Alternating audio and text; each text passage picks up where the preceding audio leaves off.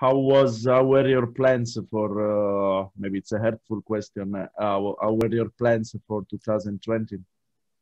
Well, if you mean what plans were changed because of everything, we had lots of musically, many things were postponed or canceled, not only for Yawning Man, but also for Fatso Jetson, my other band. We had, for Yawning Man, we had a tour up the coast in California, 3 different festival appearances. A festival also that I helped produce is called Stoned and Dusted, that is here in the Joshua Tree area of Southern California, where we live. And that was postponed, of course, till next year, 2021. We were to play a festival in New Mexico. That was postponed until next year. And then, like I said, a tour up the coast with some different performances. A very short tour, but it also, and then Fatso Jetson had a full U.S. tour with Planet of Zeus that I was going to be helping those guys with backline, and they couldn't come over, and obviously all the shows were canceled. So we postponed that until 2021, and we're still trying to figure out how to put that together. And also, you know, the venue that I work for when I'm not touring has had a lot of big changes. So they closed for a while completely, now reopening very slowly, still very little live music, if any. And they had a very aggressive live music program, 5 days a week, 6 days a week. So, you know, everything across the board has changed. However, because of these plans being canceled, it forces us to adapt if we want to continue to make music, make art, make creative things happen. So we used the downtime to focus on making a film that we've dreamed about making for a very long time. Giant Rock.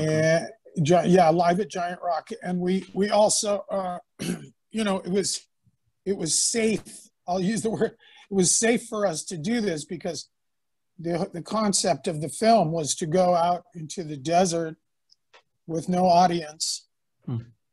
So we didn't make any sacrifices in the concept. It actually added to the concept because it was so timely that because of social distancing and live performances being compromised because of the social distancing, the idea of the film kind of took on a new relevance that we're out by ourselves with just the film crew, which was very small. It was only three people on cameras and one guy running sound, you know. So it was only 8 of us out there. And it just, it took on this totally new relevance in the social distancing. It was always an idea we've had for the last 20 years or so to do a film like this, capture the band in our home, you know, in the desert performing. But especially now, it seemed to have even more meaning, you know. So we focused on that, you know. We took our time to do that. We released a viewing of it as part of this thing to commemorate the Stone and Dusted Festival. So we did a thing with the California Desert Wizards Association, back in May, and just showed the film once. And now I've been working on it ever since, trying to re-edit and get all the artwork. Finally release pre-orders for it and stuff this week. So it's actually happening. We're very excited. And I don't know if we were touring and doing all that normal stuff, working our day jobs, if this film would have happened, So yeah, opportunities come if you can stay positive and look, Yeah. When is the release of the documentary planned?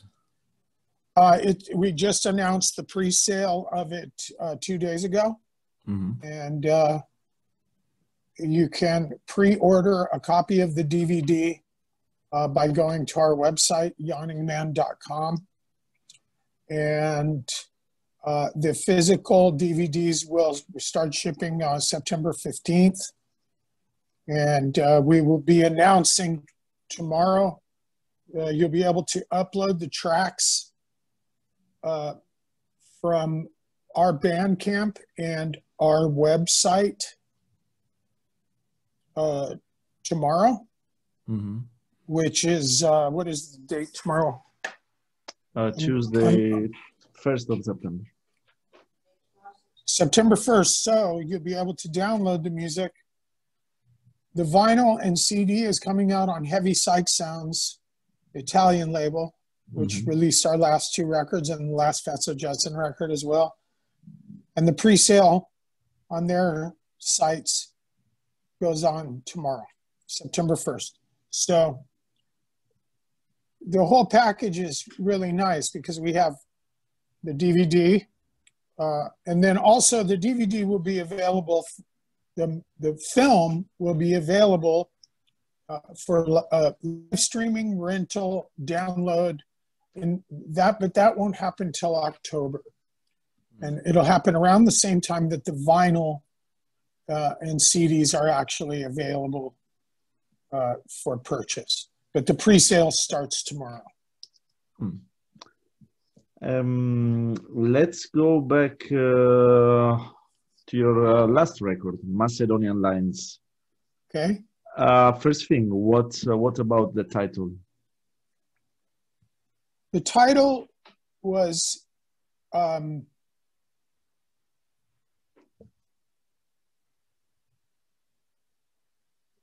we were on tour a year and a half ago, or a year. I wish I could remember the exact dates, because it would be relevant. I'd have to look too. But anyway, we're on tour. Not the last tour of Europe we did, but the prior. And it was our first time through these regions of Macedonia. And at the time, and I haven't been now in quite a while, so I don't know how things are right now with the refugees. But we had quite an experience. We had to pass through those borders 3 times, I believe, back and forth. The way the tour was routed is it kept taking us back through these border areas that were experiencing a lot of problems. And there were refugee uprisings, and there was such an influx. They're having great difficulty keeping everyone safe and fed, and the living conditions were questionable, and they were struggling. And the couple of times we went through, there were actually some uprisings. There were, they were throwing Molotov cocktails onto the road, and it was, us coming from the United States now. Things are changing here. We're starting to experience some of these uprising, as you probably have seen. due to police brutality and systemic racism, and the political situation in the United States is in the last year has changed the landscape of what we had our daily lives, and these kind of extreme events were rare. But now we see more and more and more and more, both because of the pandemic, because of the political situation with our president. So we're seeing it more. But for guys from the United States that live in Southern California to go over to these areas in Europe and experience those things, it left an impression on us. And so, you know, the title came from that experience of passing through those borders and seeing. There was a couple times, you know, we were there and didn't know if we were going to be able to make it through or not. And maybe we have to turn around and figure out another way, you know. So anyway, the title was just that. You know, it was just that experience of being there during that specific time that they were experiencing those things. That's all. Do then this sort of impression or the feelings the band had, let's say, at the borders of Macedonia, then played as well a role in the mood of the album, in the development of in the ideas you had when you were writing the songs of the album? You know, most of that record, with the exception of a couple tracks, was the result of a lot of improvising on tour. So the way this band works, it's not our method, but it's just kind of the way things happen. We tend to improvise a lot when we're touring. So we do have these basic structures of song ideas, a melody here, a melody there, a bass line, a vibe, an approach, but then we expand on it.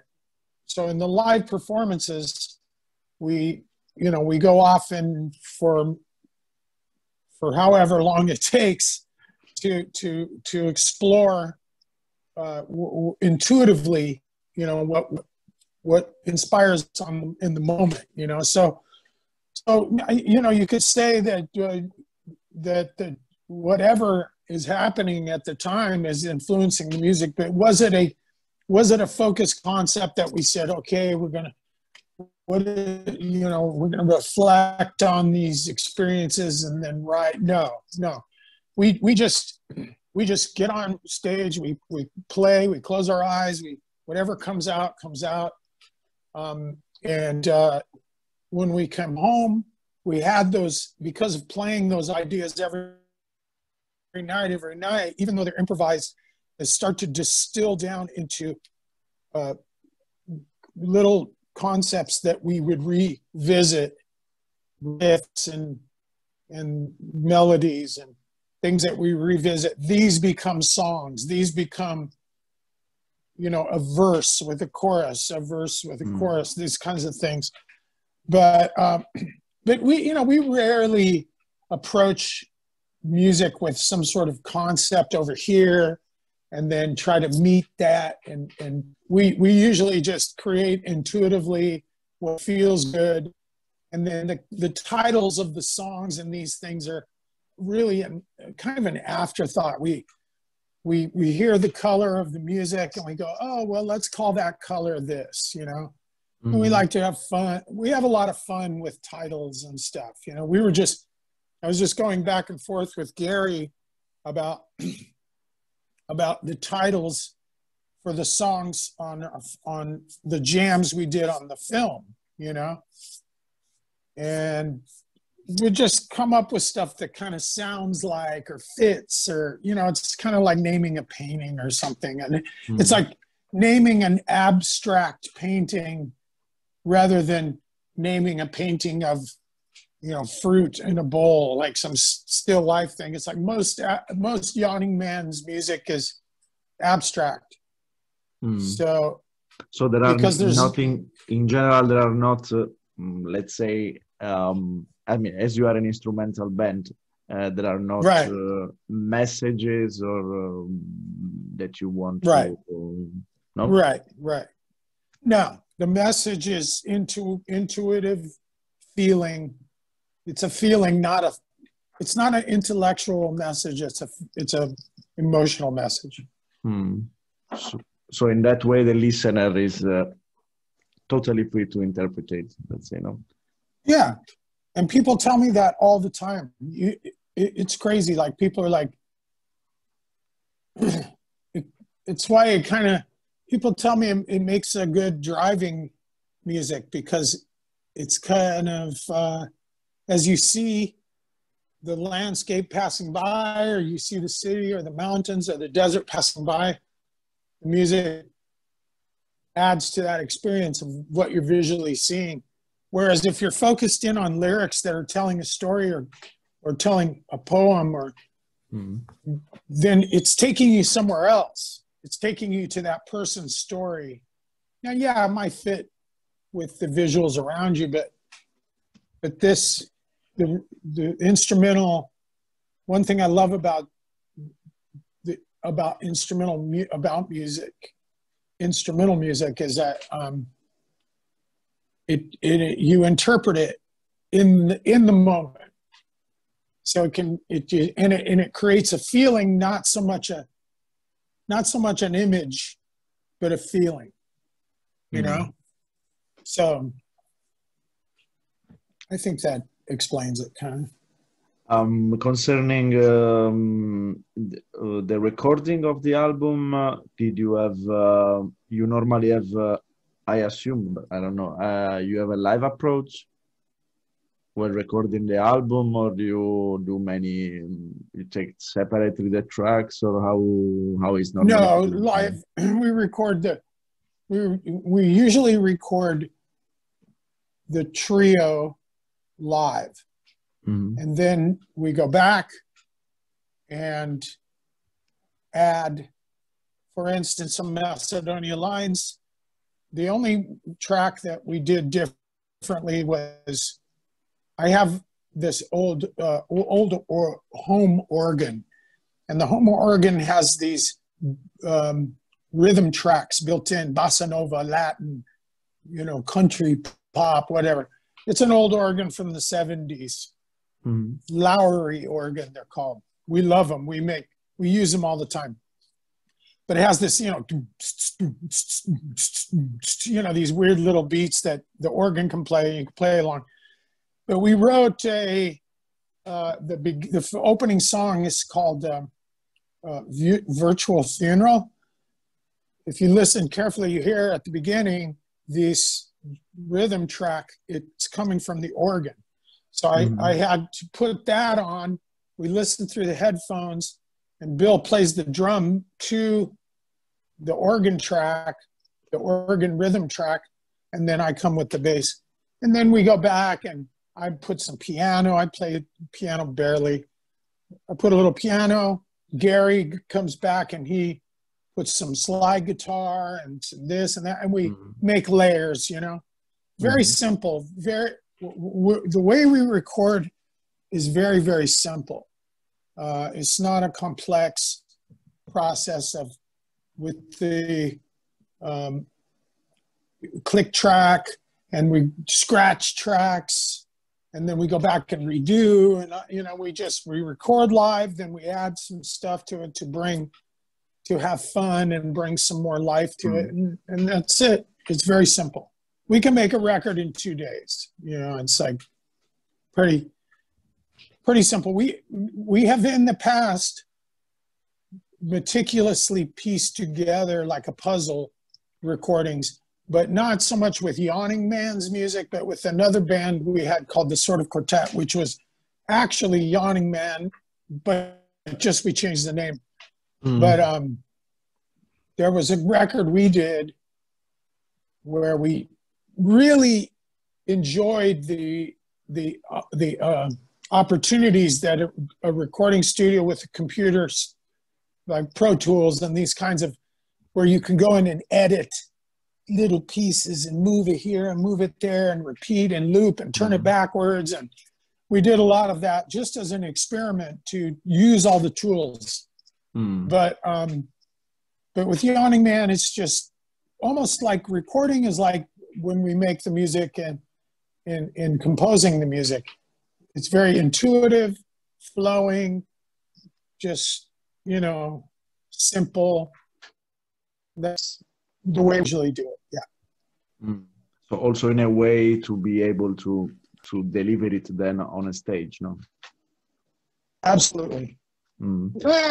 But sometimes, you know, we don't care to have to be able to recreate exactly what we do in the studio to do live.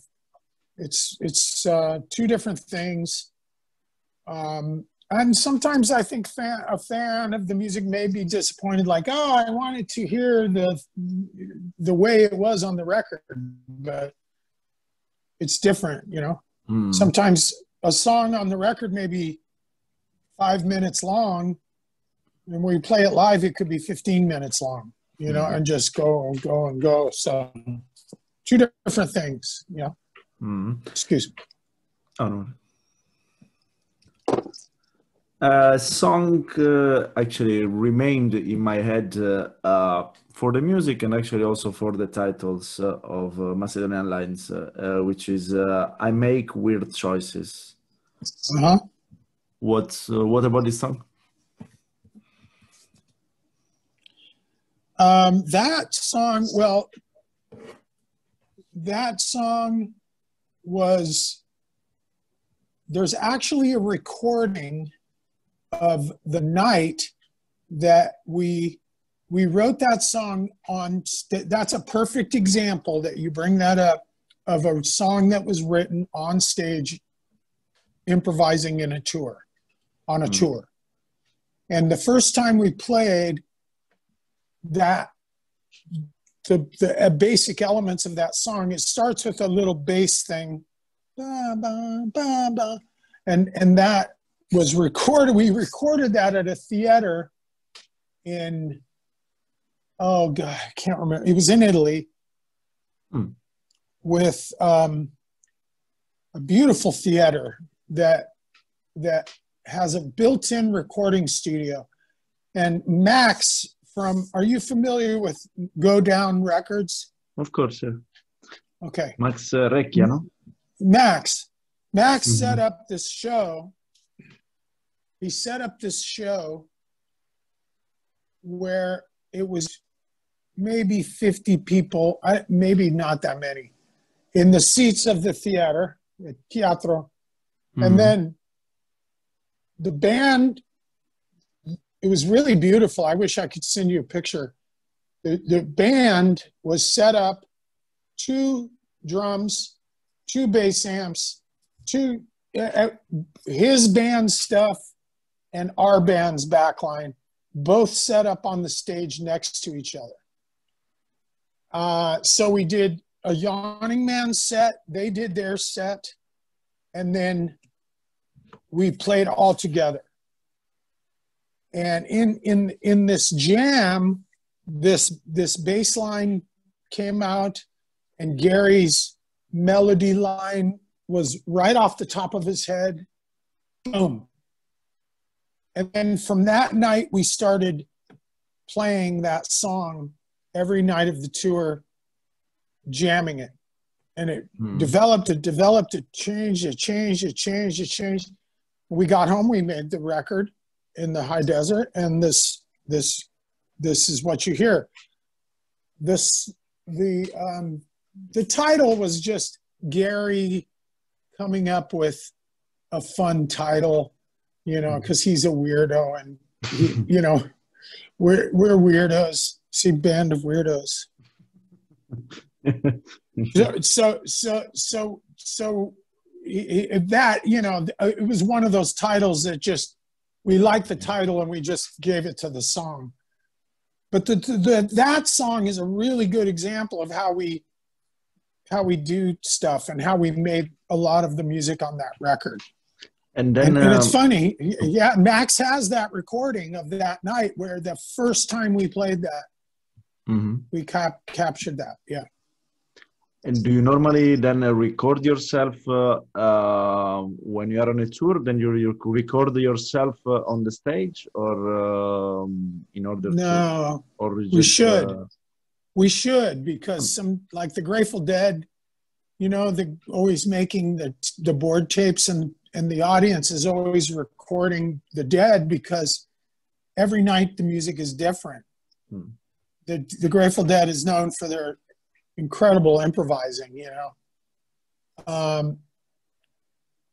I mean, yeah, I've always thought, you know, none of our fans really ever took off where they record the sets for the improvising.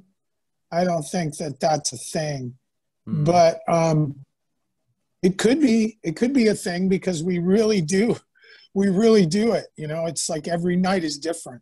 And even songs that are more structured, like if we take a song, like I'll take a song that's more structured. I'll pick a song like Perpetual Oyster is a song that is on the record Rock Formations. It's a very structured song. It has a verse, a chorus, a bridge, verse, chorus, bridge, and, you know. But when we play it live, at the end of the bridge, we take off, you know. And sometimes that can turn into this thing and this thing and this thing, and we may never come back. Sometimes we get too far into the improvisation that we can't figure out how to get back to the song, you know. But I should do that. That's a good idea. I should get one of these little field recorders and always give it to the sound man and say, okay, hit play and let, you know, go. But no, it's not a thing that we do. No. I mean, then you need a lot of time also to re-listen again to all the... Yeah. Maybe a lot of space. It's a good idea. It's a good idea, though. We could come home from a tour and say, and put up on the website or the Bandcamp, performance from Austria, performance from Italy, performance from Spain, you know, and just people could trade them, and that would be a good idea. Like have a virtually a tour. That's it. Yeah. A few songs from Yawning Man have vocals. I mean, I guess 2, maximum 3, no? For instance, like Catamaran on the previous record. How did you decide to put vocals, for instance, on Catamaran? Oh, well, when Catamaran was written, we had a lot of the music that we wrote had lyrics, had vocals. That was 30 something years ago. We had, if you listen to, you can hear a lot more of our music that has vocals if you listen to the Birth of Soul record, which is probably YouTube or down. You can definitely find it at our Bandcamp, Yawning Man Bandcamp, to hear the original recording of Catamaran, and then several other songs that have lyrics. So I'm singing a lot more. Why that changed? We really embraced, the band started to embrace instrumental music when we started to really develop the composition, and our music got very progressive and very complex. Mm-hmm. And then it was less about singing and lyrics and more focused on playing, just playing all these crazy parts and time signatures. It was like a math equation or a puzzle that we would put together. It was very fun. We got very inspired by it. And this is when we changed the name to the Sort of Quartet. Mm. So the Yawning Man went from, you know, we had instrumental songs, we had these intuitive jammy songs, but we also had these compositions with lyrics. And then we got really into these more complex instrumental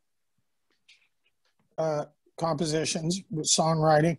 And it just started to snowball. We were just writing more and more crazy stuff. So we changed the name because it just didn't fit. Yawning Man didn't fit the music anymore. It was I don't know, we were listening to a lot of progressive rock and jazz, like King Crimson, Thelonious Monk, stuff that was really challenging. And we became an instrumental band. You know, it was probably 5, 6, 7 years, maybe more, that we were the Sort of Quartet. We released many records. People sometimes think that Yawning Man, you know, started in 1986, didn't release a record until 2005. It's not true, because we released records all through the 90s, but it was under the name The Sort of Quartet. But it was the same guys. It was me, Gary, Alfredo Hernandez, and my cousin Larry. Mm-hmm. And then we had a different drummer when Alfredo was off with Caius. Mm-hmm. We had a different drummer, Rob Peterson. But to answer your question, this is a very long answer, I'm sorry, but to answer your question, when we came back to the Yawning Man, was me and Gary and Alfredo started to play again as a trio, and we were tired of all the rigid, complex, think. You know, everything was an equation. Beep, beep.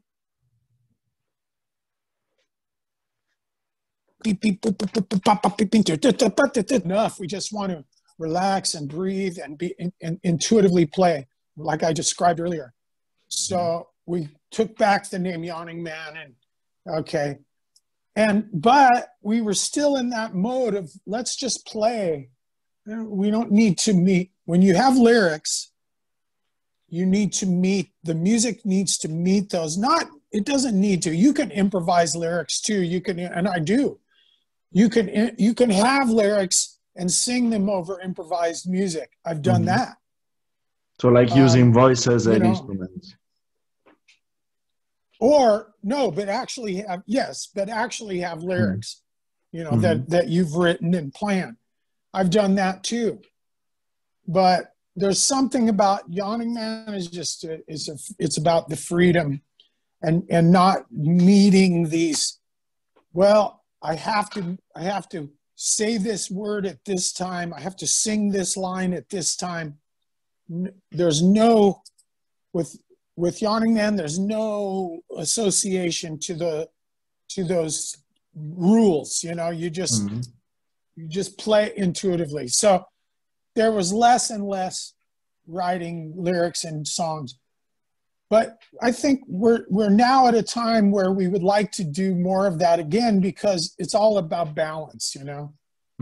So the jamming, it's like, we express that, we get that, but maybe now we can have a few. So we wrote a couple songs on Revolt Against Tired Noises. We have a couple lyrics. there, but maybe more in the future, maybe more song structures with lyrics, you know, on our next record. That's a good news. Let's talk. Wait, just a second. I turn on the lights here because. Meanwhile, the sun went away. Let's talk a bit about the desert and the generator parties. Do you see the generator parties as just a way to freely party, so without much boundaries, or do you see it also as a society escape or other reasons? What do you see? No, I think it was all those things. It was, it is, it's simple, you know. It's just, it's a beautiful, fun place. The desert is unique for these things because you have such a beautiful, expansive space. It's very rugged and tough. So, I mean, people go out into the mountains, or they go to the beach, or they go, everybody escapes to do their thing and enjoy being outside. But, you know, in the desert, you can ride motorcycles, you can shoot guns, you can blow stuff up. It's like, you know, it's pretty unique in that way. And what it offered us was an answer to the lack of venues for us to play our music and to bring people out to get together and hear music. It was difficult here.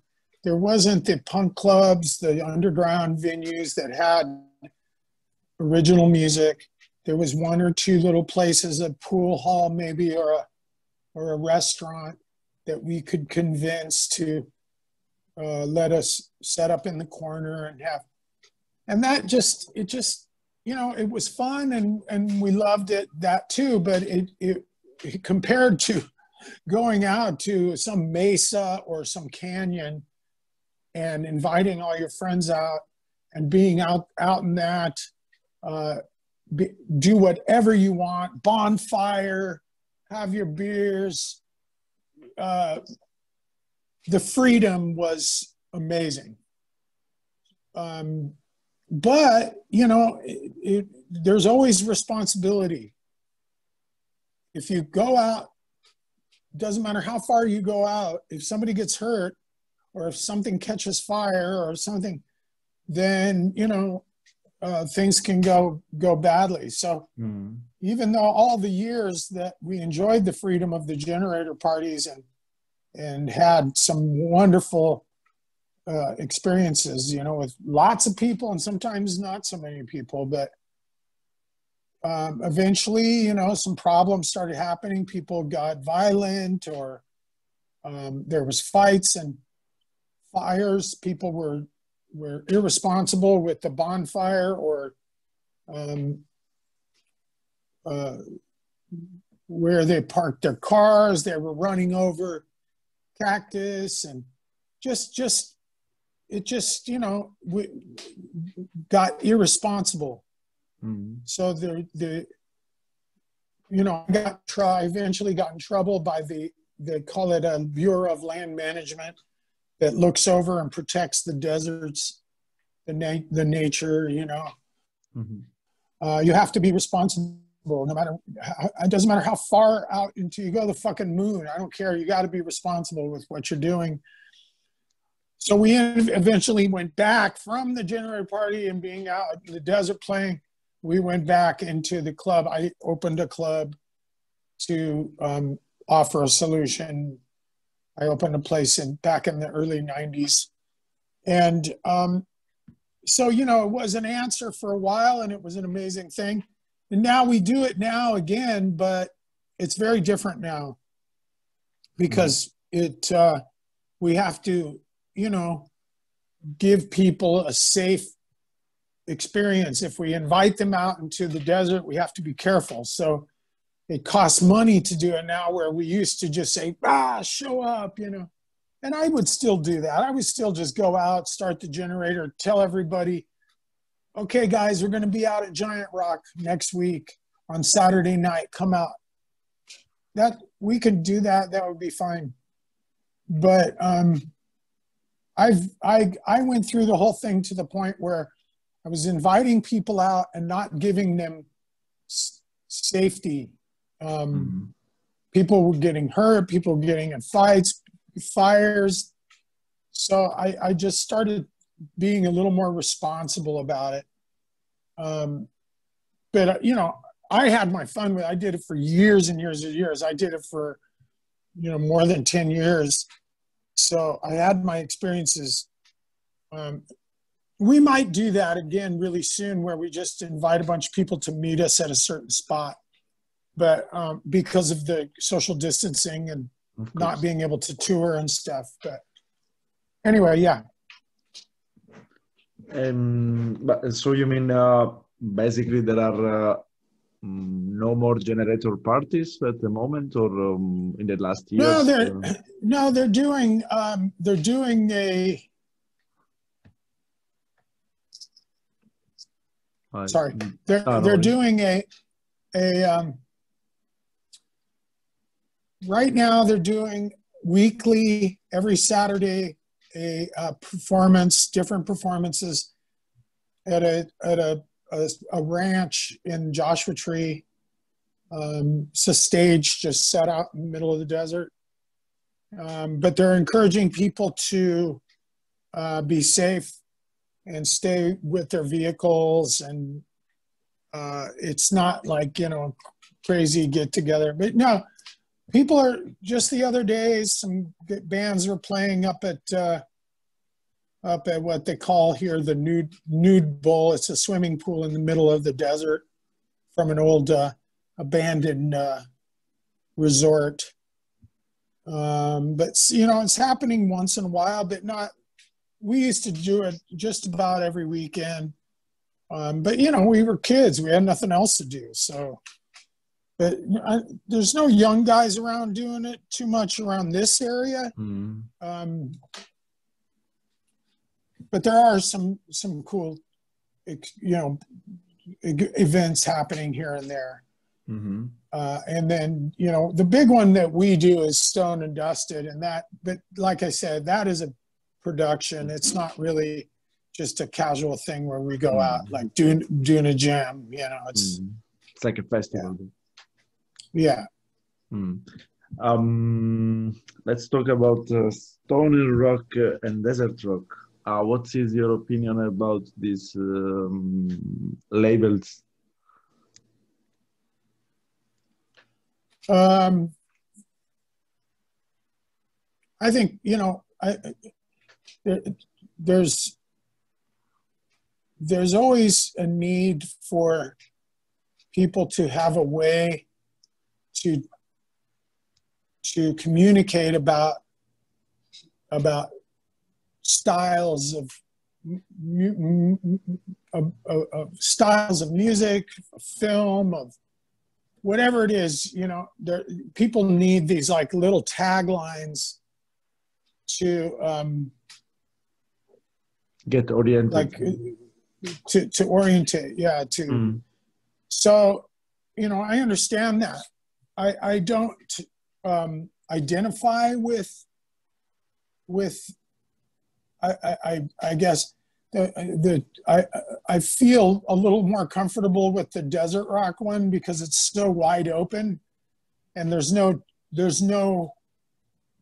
relationship to drugs. Or I always thought the stoner rock one was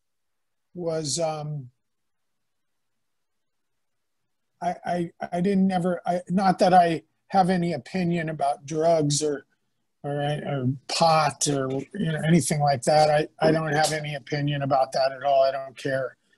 But I always thought it was a bit limiting in the way that it was, you know, it just, it just sounded so limiting to me. But you know, like in the 60s, they had acid rock and they had psychedelic rock, and it all stems from the drug experience. You know, I get that. But I liked desert rock kind of because it gave our music scene some sort of acknowledgement, and it also was so wide open that you couldn't really, by saying it, you didn't really get an impression of a sound in your head. You know, when people say stoner rock, the first thing I think of is like Sweet Leaf from Black Sabbath. You know, it's like that pretty much sums up the sound of stoner rock, you know. Heavy, detuned, Sabbath influenced. And when I was a kid, I remember when I first heard Black Sabbath, my brother was playing the first record in his bedroom with the black lights on and everything. It kind of, sorry, man, people are calling me. Anyway, yeah,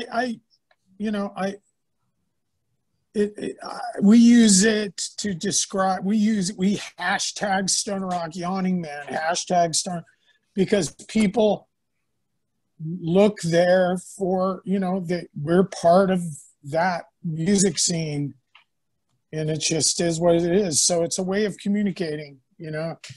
I don't tend to use it to describe our music. I don't think it really does describe our music very well, but I'm fine with using it as a communication tool. How then? How are your feelings then towards being called one of the fathers or the fathers of stoner and desert rock? That was another thing that I don't know who started that, but I think what it was Caius mentioned in an interview, either Hami or Brandt mentioned that they used to come watch us play or come to, you know, those guys used to practice. Caius were sons of Caius, they were called at the time, or maybe even Katzenjammer. They used to practice in my garage. And so, you know, a journalist will hear that story and then say, oh, well, this guy was there, you know, started this or that. I didn't start. I mean, when I was 14, I started playing in bands around here, and there was already some punk bands in Palm Springs. There was a guy named, a band called Target 13, and there was a skateboard shop owned by a guy named Mike Bates. He had the band. There was already, and these guys, I was looking at them like, oh, I want to do that, you know. So it's one of those things that, like, some guy wrote that, and then people use it. They use it like the term stoner rock to describe this thing. But no, I was just, what I did is me and my cousin, especially Larry, we set up shows. You know, we loved to set up, perform. Our parents were in the restaurant business, in the entertainment business. They were singers and had a restaurant. So they were putting on parties every night, basically. When you came to our family's restaurant, they sang to you and they fed you and you had drinks. So it was in my blood to, like, throw parties, to, like, put on events. It was in my blood. Like, I knew how to do it as a kid, you know? So we did that. We were active in making this music scene have events, have shit where people got together, whether it was a generator party or a gig at a restaurant or a pool hall. We made the flyers, we booked the bands, we stood at the front door and took the $5. We brought the PA system. And then eventually in the 90s, I opened a nightclub, the first real rock and roll club that this area ever had. So people were like, well, this dude did a bunch of stuff to make shit happen for people to come out. But Godfather I'm not comfortable with that at all. I'm not, I would never say, and the legend word, somebody used that to describe the band in about the movie. And I was like, well, I'm going to use it. It was a quote for the movie. I'm going to use it, but it was like I'm totally uncomfortable. I'm not trying to be like, oh, I'm Mr. Modest guy, or want to be real modest and humble. It honestly feels like uncomfortable to use those words, because all we did is set up shows. We did stuff. We kept busy and we didn't do it because we were making money, or we just did it because we loved to do it. Like guys love to go out and skateboard, or love to go out and go surfing, or they love to go play fucking golf. We love to go play music. So we were just doing this shit for the fun of it. But it was a lot. Like did it a lot. We just kept busy doing it. And so people look at it like we started something, but we didn't start anything. We just kept, we were inspired by the punk scene. And the punk scene was do shit yourself. You don't need to send demo tape to that booking agent to get a gig at that club. You fucking do it yourself. Get a warehouse, go out in the desert, set up your own show. That's what we did. And so people think like, there was something, I started something. I didn't start anything. I was just doing what other guys are doing. But, I'm flattered by it. It's cool, but I don't feel it's true. So instead of feeling flattered for something I did or feeling respect, I feel uncomfortable because it's not really the truth. It's like, it's like blown out of proportion. You know what I mean? That's the best way to put it. Yeah, maybe to have a genre of music or whatever you need, I guess, a scene. Of course, there's no single person doing. But I mean, for sure, you helped a lot on developing that. You just, as you just said. Sure. Yeah, we're close to the end. Touring bands. I have a feeling that besides 2020, of course, many more bands come from the US to Europe than the other way around. Why do you think that? It's just because it's maybe more difficult to play in the US. There are more instances. What do you think? I think it's a bunch of factors. I think mainly it's the system of the distances is huge. That's a huge one because it costs a lot of money for a band to come here and tour. It's very expensive. It's expensive for us to go to Europe too. However, in 2 weeks, we can cover a lot of ground. We can play every night in a decent venue where people are going to show up. But there's so many things at play to bring a band. Let's say, for example, I'm trying to pick a band let's say like a band like Color Haze, for instance. Okay. First of all, most of the bands that go to Europe are going there because they actually have more of a fan base in Europe than they do in the States. So a band like Yawning Man or Nebula or Brant, these bands that are still in kind of an underground, obscure level, but yet have enough of a draw that they can put together a tour.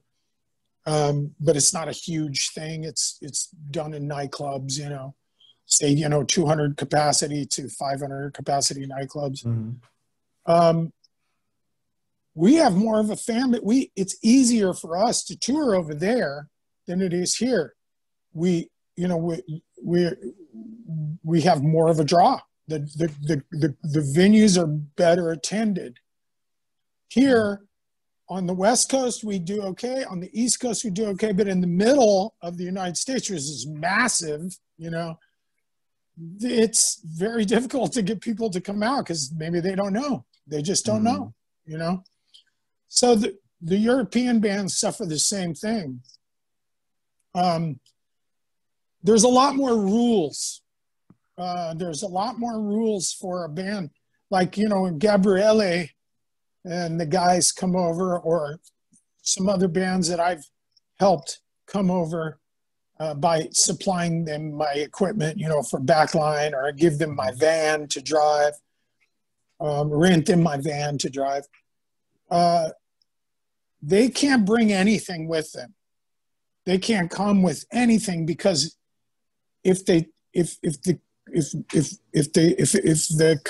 government finds out, I'll say the government, it's a big word, but if the government knows that they're coming over here to earn money and work, they have to fill out all kinds of work visas and have all this kind of stuff. Whereas if we go to England, yes, we have to have work visas. But most of Europe, we can just show up and do our thing. We pay our taxes as we go on the money that we make. It's a much more open, simple system. So it encourages this kind of interaction. It encourages us to go there and work. And it's good for their economy. It's good because we pay our taxes. We do pay taxes on the money we make. We pay taxes on the merchandise that we sell. So it's just so much simpler.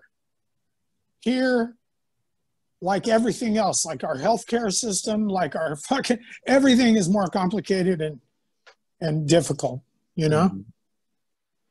But I love it. I love our country, but it is more difficult to do these kinds of things. So it you know, we are going to tour next year, hopefully without, if everyone is better and we have a thing for this virus figured out, we'll be able to go in 2021. We'll see. It'll be interesting. But right now, you can't even, you know, we can't even fly into Europe because of this disease, you know? So it's not allowed. We're not even allowed to land there. So next year, there's supposed to be a band from Greece, the Planet of Zeus, is supposed to come here to tour, and they're going to use my equipment and my van, you know. And that's a year from September, or May, I'm sorry, a year from now. So next May 2021. But they had to start the process to become authorized. They've started months and months ago to get their visas, to get their passports approved and they're going into Canada. They're going not just the United States, but into other parts of North America. Very complicated. For us to go, we just buy our plane tickets and make sure our passports are okay and go, you know. So there's a lot of factors to answer your question. It's not as simple as one or two things. There's a lot. Sardinia, as on Friday, this part of this is gonna be aired in Radio Pi Greco, Sardinian Web Radio. I mean, you have been to Sardinia several times. Yeah. How do you like it? What are? I absolutely love it. It's one of my favorite places on the planet. The first time I went was magical, was like an experience like, I don't know. And I mean, I don't just mean the you know, the beaches and the countryside and the agroturismo and I mean, even in the cities, just the people, it's people with a lot of heart that that we have become friends with, and but just the lifestyle, the food, the music, the beautiful islands. It's just amazing. And the first time I went was amazing. The second time I went was amazing. The third, and the last time I went was absolutely amazing. It's Then one of you played at Torre di Bari, no? Yeah. Oh, I mean, just fuck, dude, crazy. It's crazy. So it's like a very special place in my heart, and it's one place that I always will go back to, not just for music, just to go and be and have some peace, you know. And yeah, I really truly love it. And I think, you know, Oliver and Andrea and these guys for having us over all these years, because it's been, yeah, it's amazing. We just posted again the video of us playing at the tower. You know? I saw it. Yeah. I even read in your past interviews of several years ago that you had a sort of a documentary project with Sardinia, like with the live bands playing in landscapes. Yeah. Was a really old interview. Yeah, that was an idea that we got. It actually, that was part of the thinking that resulted in our film that we just made. But we started thinking about it there. When you're at Duna Jam, we did like one location, then another location, you know. So we started getting the ideas of like having one set from this location, one set from that location.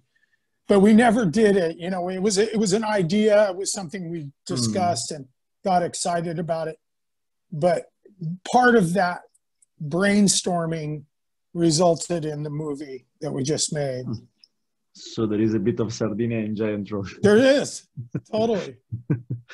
Last questions, because I think the 20 minutes are over since a while. Future, besides plans that it's really difficult to make now, what do you want to experiment in the future in the music? Well, we've been talking about doing some recording from home and utilizing some instruments outside of what we normally bass, guitar, drums, with some synthesizers and these organs that I was telling you about.